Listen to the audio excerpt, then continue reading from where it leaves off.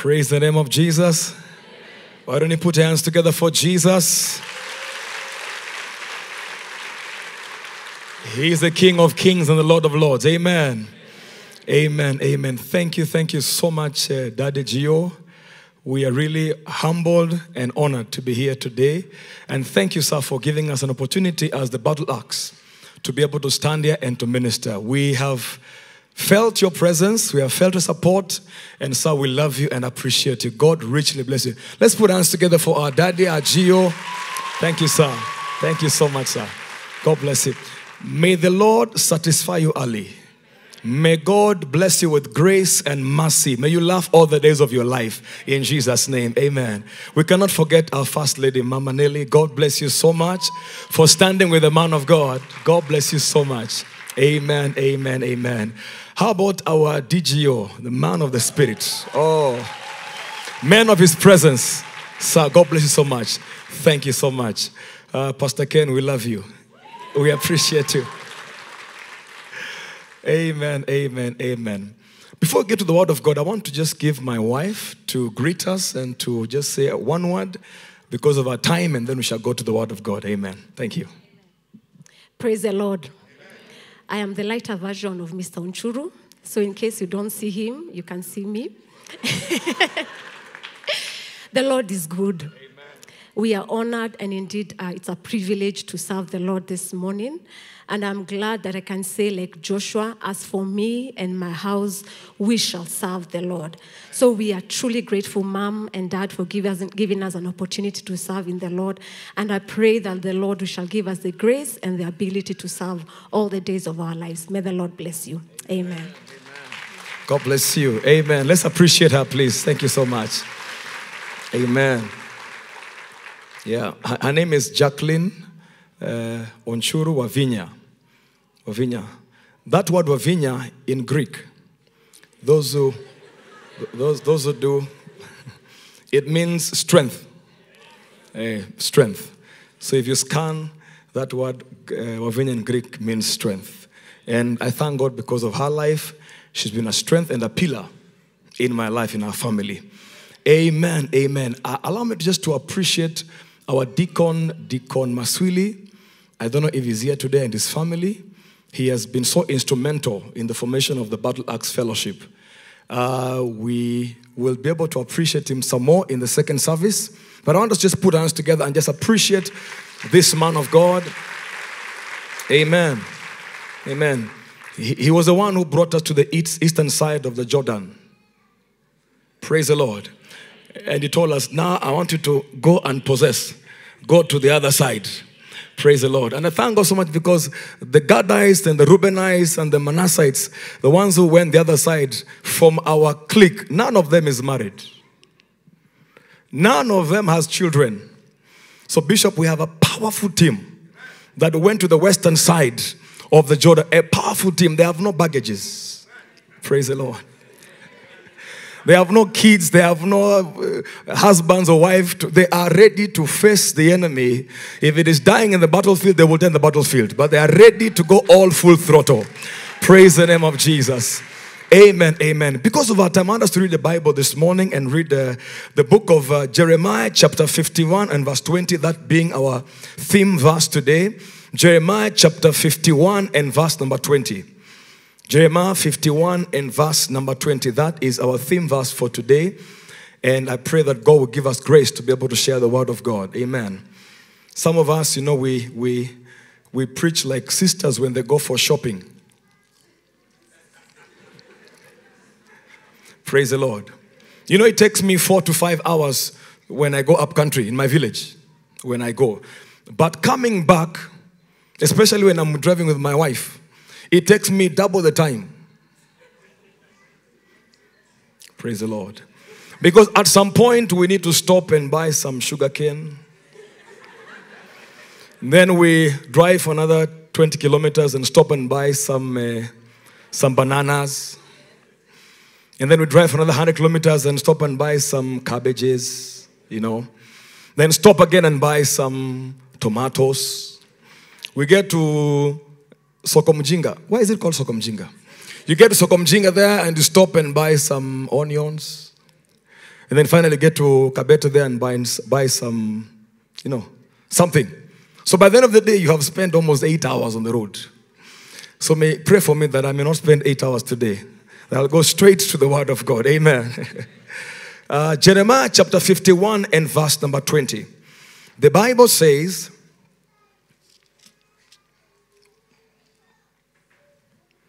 you, Cyrus of Persia, soon to conquer Babylon.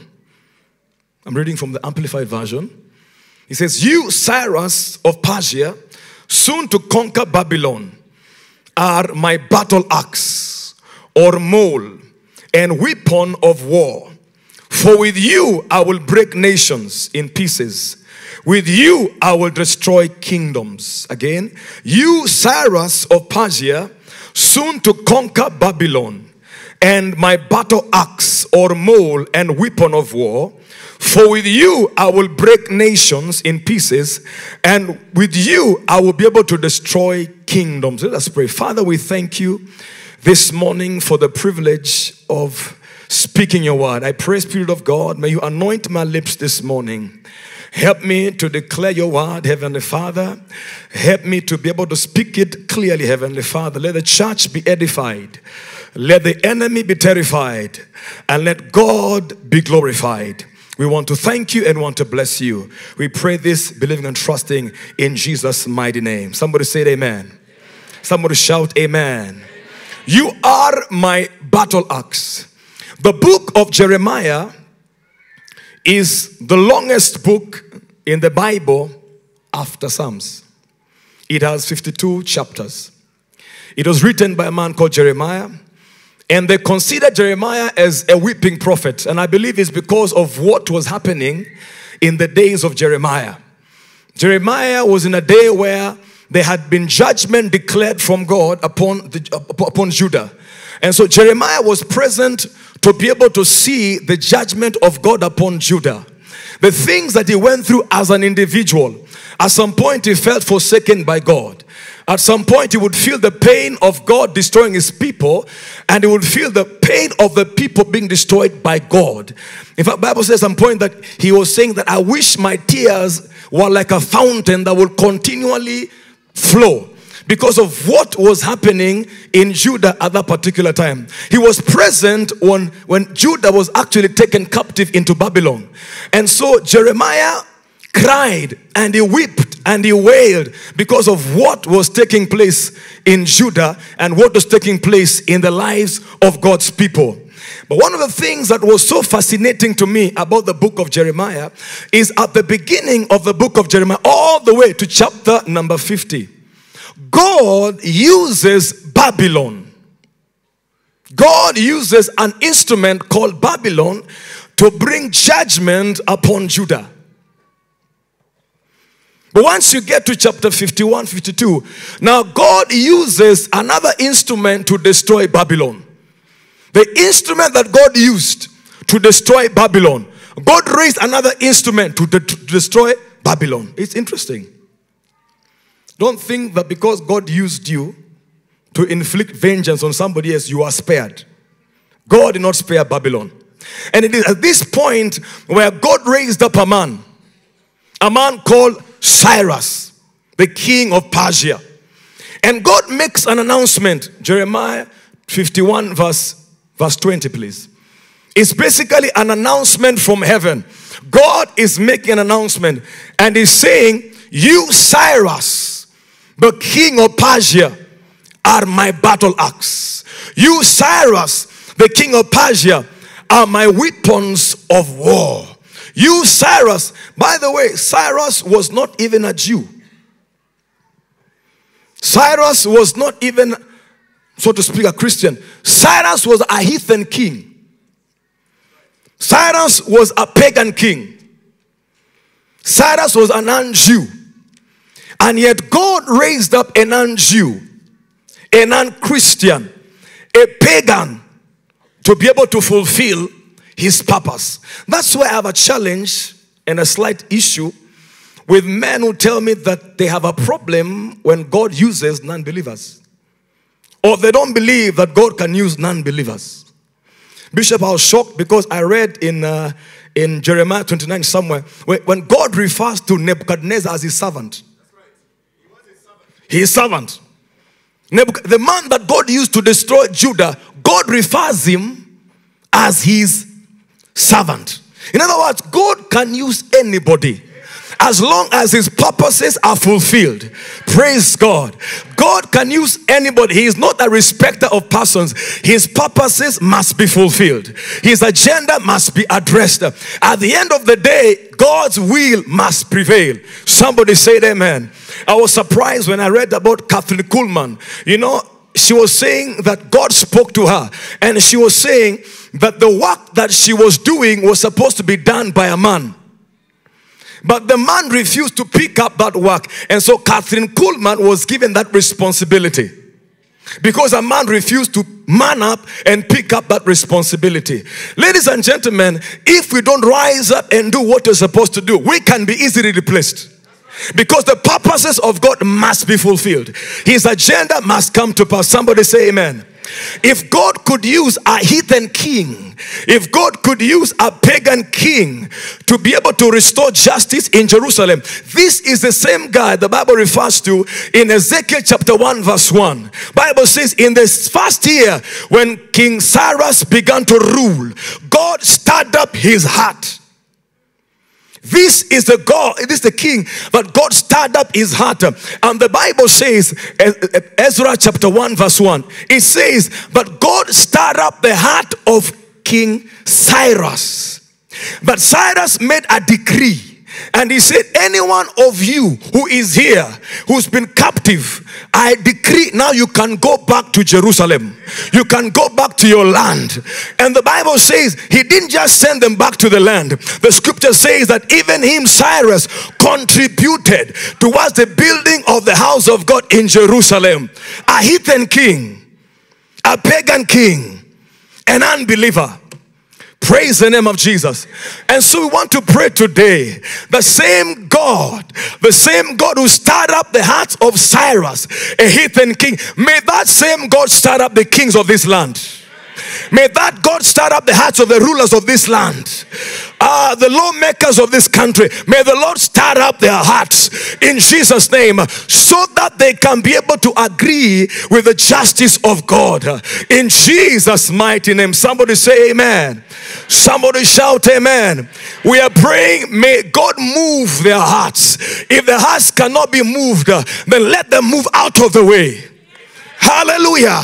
Praise God. Let God move their hearts. If they cannot be able to, let God move them out of the way. God is able. If he did it in the days of Cyrus, he can do it in our days today. Somebody say amen. Shout amen. Shout hallelujah. When I read Jeremiah chapter 51 verse 20, the first thing that came in my mind is that there is war. Battle axe, war. When I saw battle axe, I saw war. Beloved, we are in a war. Whether you like it or not, whether you are aware or not, or interested or not, we are in a war. If we don't prepare ourselves well, then the enemy will take advantage of us. The Bible says in 2 Corinthians chapter 2 verse 11, we are not ignorant of the devices of the enemy, lest the enemy takes advantage. So we must not be ignorant. Scripture says, Hosea chapter 4 verse 6, that my people die, my people perish due to what? What? Lack of knowledge. We are in a war. But ladies and gentlemen, our war is not against my brother and my sister. Hallelujah. We're not fighting against sisters and brothers, churches or families or nations. No, our war is spiritual. It is spiritual war. Ephesians chapter 6 verse 12. Paul says that we wrestle not against flesh and blood, but against principalities, against powers, against rulers of darkness of this world, against spiritual wickedness in high places. We are at war. But the war is not physical, flesh and blood. No, no. It's not against your brother or sister. It is a spiritual war. When I read this verse, Ephesians 6:20, I looked up that word, wrestle or struggle. In the Greek, Bishop, I'm told you must quote Greek for you to finish a sermon. So I'm trying. And Hebrew. That word wrestle or that word struggle, in the Greek, it means pali, P-A-L-I. P-A-L-I. Now this word pali was one of the most famous words in the Greek world. It was related to a particular kind of sport. Now, this was not just any other sport. First of all, that word wrestle was very common. Or that word pali. So when you say pali, everybody knew. It's like saying, yeah, let's go and play soccer. Let's go and play football. It's a common word. So in those days, the word wrestle or the word pali was very common. So when Paul is saying pali, these guys began to adjust their minds to understand what is Paul exactly saying. Now that sport called pali was a very, very ferocious sport. It was a wrestling sport. It was a fighting match. But you only emerge a winner once you've mutilated your opponent and you've killed them. Then you become a winner. Then you graduate to the next stage. So you only are successful once you have mutilated and you have killed your opponent. Then you have actually won the first stage. It was in 3 stages. It was bloody. It was bad. So Paul is saying, we wrestle, we pali, not against flesh and blood. In other words, it is ferocious, but not the one that you guys know, because you guys know what happens in these sports. It is not that kind of, it is that kind of intensity, that kind of aggressiveness, but now it is not among people. No, it is among powers, among principalities, among rulers, among wickedness in high places. It is ferocious, it is bloody, it is bad. Paul is saying this is the kind of war we are engaged in. So we need to get prepared. But I have some good news for somebody today here. We are fighting, but guess what? We are fighting not for victory. Hallelujah. We are not fighting for victory. We are fighting from victory. Somebody shout hallelujah. Not from a point of fighting to win. No.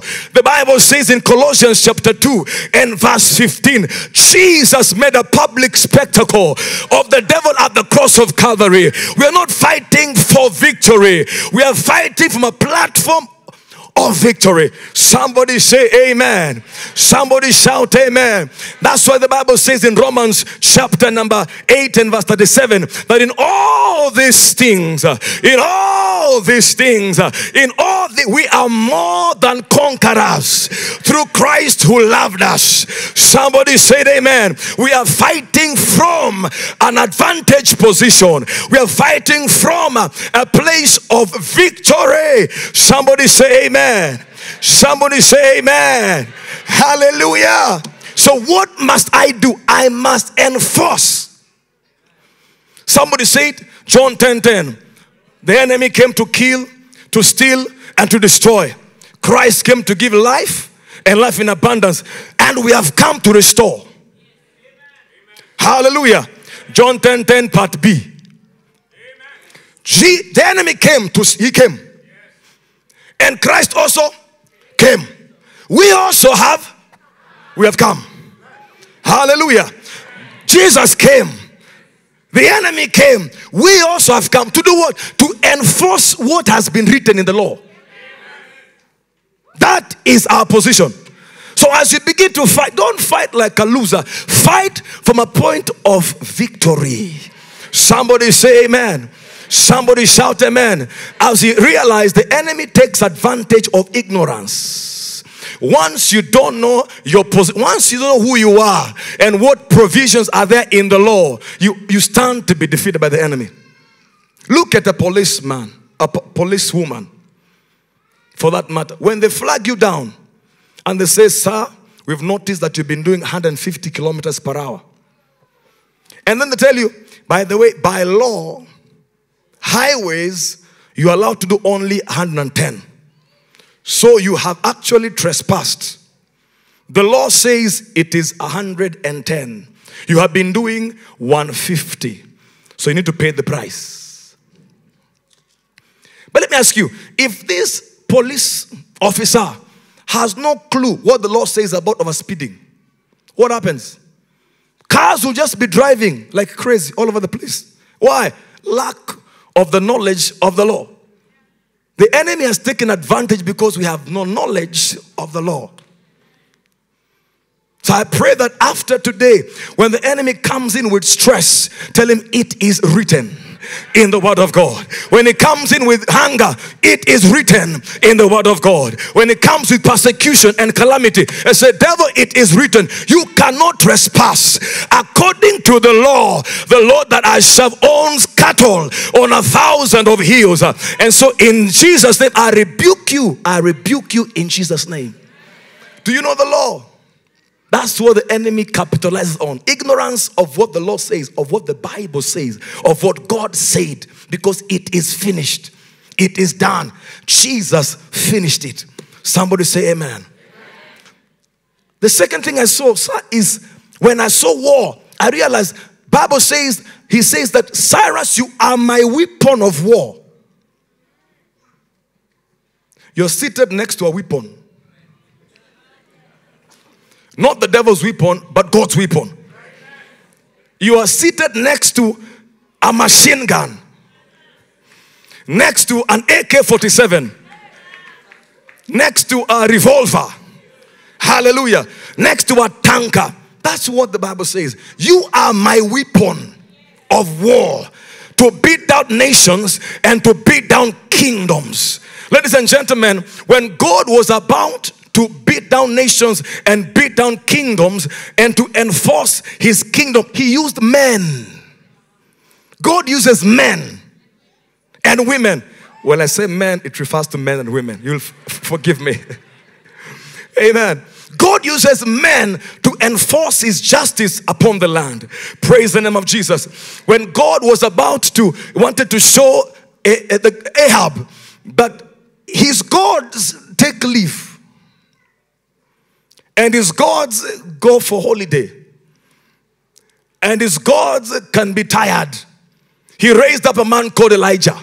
A weapon called Elijah. That is a weapon God used to prove to the king that, you know what, your gods could be asleep. Your gods could be on a vacation. But listen to me, the God that I serve, he never sleeps, he never slumbers. Praise the name of Jesus.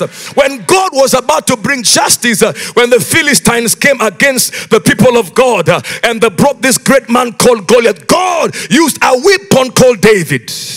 That's what God used. He brought out this man called David, and he brought down this man called Goliath with this weapon called David. Praise the name of Jesus. When God wanted to bring the people out of Egypt, out of bondage, he raised up a man called Moses.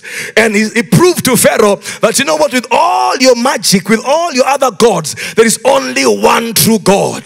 There's only one living God. God uses men. If God uses men, God can still use you. Because the last time I checked, you are a man. Hallelujah. We are in a war. Unless we are prepared, we will be hit left, right, center, unawares. So, we are weapons. There's a war. We are weapons. But I realize the Bible says, you are my weapon to address nations and kingdoms. Thank God for village problems. Thank God for family problems. But God is raising you beyond that. God is raising us beyond that. In fact, when I was praying, I felt God is saying that he's raising kingdom commandos in this place. God is raising territorial warriors in this place. God God is raising continental principalities in this place. I saw GCI in Asia. I saw GCI in Africa. I saw GCI in America. I saw GCI in Australia. Not to address small things, but to address continental matters in the spiritual dimension. If I'm talking to you, say hallelujah. Shout battle axe 5 times. 1, 2, 3, 4, 5. Battle axe for Jesus in Jesus' name. Hallelujah. People of God, if God is going to use us as his battle axe, as his weapons of war, something must happen. Just like any axe has to go through a process. If God is to use us, if we are to become effective ministers in our generation, effective weapons in the hand of God, there's something that we must be able to go through. If you look at a battle axe, the owner or the warrior or the warrior has to subject the battle axe into the furnace of fire, so that he can be able to beat it and purify it and to shape it in a way that is acceptable to him. When I see fire, I see cleansing. When I see fire, I see purification. When I see fire, I see refinement. When I see fire, I see passion. Beloved, it is very unlikely that God can use us effectively if we have not gone through the furnace of God. A level of purification, a level of being cleansed, a level of being refined by the fire of God. Number 2, for a battle axe to be effective in the hands of a warrior, it has to be sharpened regularly. Otherwise it becomes blunt. And where I come from, we use 2 things to sharpen axes. 1, a stone. And 2, another metal bar or file. So use a stone or a metal bar. Now Jesus is our stone. Jesus is our rock. Unless we have close interactions with Jesus, unless he closely interacts with us, we cannot be sharp. Bible says iron sharpens iron. Unless I am close with my brother and my sister, I cannot be sharp. So for God to effectively use me, I need to allow myself to be sharpened by the word of God. For Christ is the word of God. Hallelujah. Amen. And for me to be effectively used by God, I need to allow my brother and my sister to sharpen me, to encourage me. When I come for fellowship, somebody testifies, I'm encouraged because of what they've gone through. I realize also I can also go through and come out successful. Somebody say amen. Last but not least, for a battle axe to be effectively used in the hands of the warrior, it has to be regularly used. If you don't use things regularly, thank you, sir, they rot. There's rust. And the last time I checked, rust for me, it represents neglect. If you see some place that rusted, that means that place has been neglected. If you don't get used, if you don't allow yourself to be used regularly, you begin neglecting fellowship. You neglect prayer. Check it very well. People that neglect prayer, neglect fellowship, going to church, check. Rust has begun to, and dust has begun to. Because the more God uses you, the more you become effective and useful in God's kingdom. Let's rise on our feet in Jesus' name.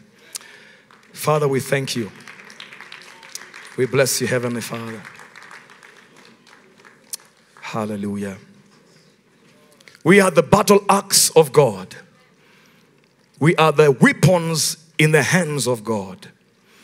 It is my desire, not only for the battle axe fellowship. This word is, I think, for all of us. Yeah, it's for all of us. And it is our desire, it is my desire.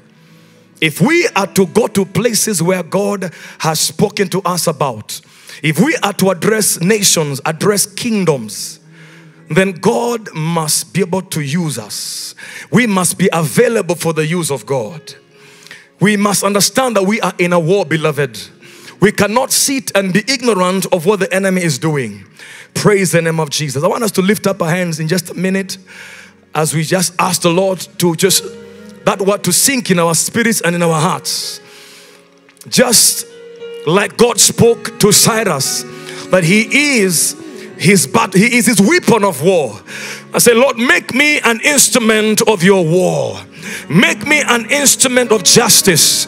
Let me not be an instrument of the devil, a weapon of the devil.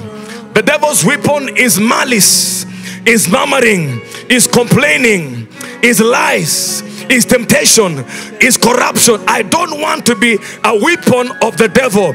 I want to be God's weapon. I want to rise up against all these vices. Lord, raise me to be a battle axe. Raise me to address kings and nations in Jesus' name. I know by your grace it is possible. I know by your grace it can happen. Lift your voice and say, Lord, it is me. It is me, oh God. You are calling me to be a weapon of war. Help me not to be reluctant. Help me not to be passive. Let me be active. In Jesus' name, let me be active in this last season, in these last days, as you're calling us into national assignments, international assignments, as you're enlarging our territories. Oh God, may I be among the people that you can trust, that can depend upon as a weapon in your hands. In the name of Jesus. In the name of Jesus. In the name of Jesus. Unifanye kuwa kama upendavyo, Bwana Mungu, nakuomba sasa. Hallelujah. Just lift up those hands and let's worship the Lord Jesus Christ together. Let the Lord Jesus minister to you this morning.